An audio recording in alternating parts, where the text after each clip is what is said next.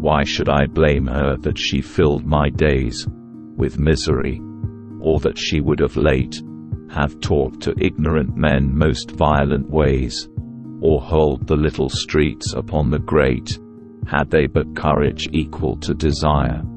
What could have made her peaceful with a mind, that nobleness made simple as a fire, with beauty like a Titan bow, a kind that is not natural in an age like this, being high and solitary and most stern? Why, what could she have done being what she is? Was there another Troy for her to burn?